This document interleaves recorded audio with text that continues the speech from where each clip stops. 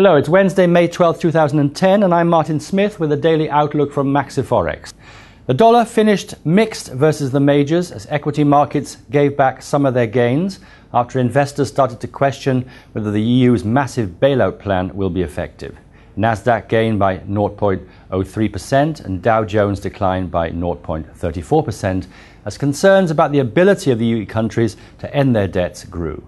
Crude weakened by -1%, closing at $76 a barrel, and gold gained by 1.65% to close at $1,230 an ounce, as the EU's massive rescue package didn't ease investors' concerns.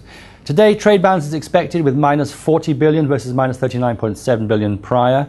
Crude oil inventories are expected with 1 million versus 2.8 million prior. The euro declined versus the dollar over more concerns that the $1 trillion loan package won't end the region's spreading debt crisis. Overall, the euro dollar traded with a low of 126.22 and a high of 128.03. The euro dollar main trend is downwards, and oversold daily RSI conditions could suggest a retracement is near. Today, German prelim GDP is expected unchanged with 0%. The pound gained versus the dollar after the Conservatives' Cameron was appointed the new Prime Minister following Gordon Brown's resignation. Manufacturing production came out stronger than expected with 2.3% versus 0.3% forecast. The pound dollar is still on a downward trend, and as long as the pair is below the 151 level and the 50-day moving averages, it remains bearish. Today, the BOE inflation report will be released and Governor King will speak in London. The yen gained slightly versus the dollar after renewed concerns about the EU bailout plan. Overall, the dollar yen traded with a low of 92.21 and a high of 93.26.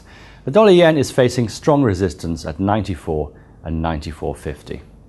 The Canadian dollar continued gaining versus the dollar before today's economic data, which likely suggests that Canada will be able to raise its interest rates before the US. Overall, the dollar CAD traded with a low of 101.49 and a high of 102.88.